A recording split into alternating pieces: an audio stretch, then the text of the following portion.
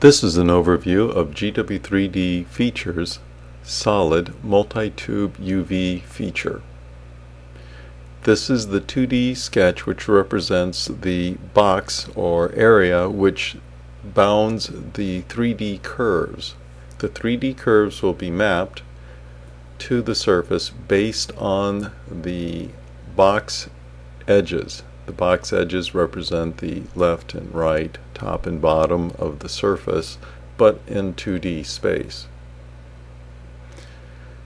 The 3D sketches represent the curves that are going to be mapped onto the surface.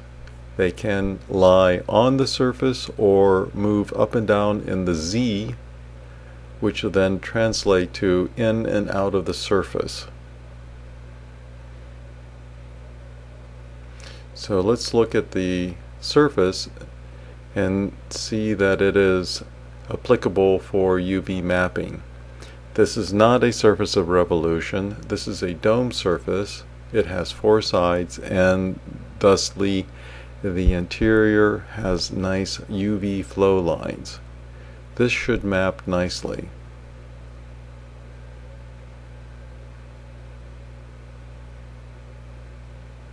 So now we can apply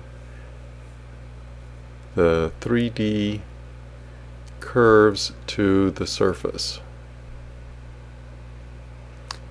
Starting easy, in each of the 3D sketches there is only one spline which is active. The rest are construction. This gives us an opportunity to make sure that the setup is working correctly. Everything looks pretty good at this point, so we can go ahead and accept this feature.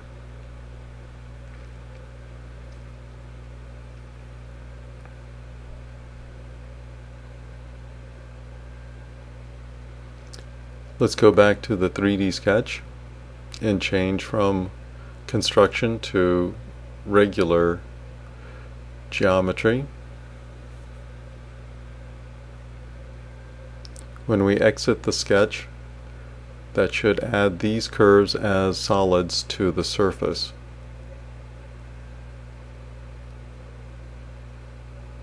Everything appears good. Proceed to the next sketch and follow the same procedure.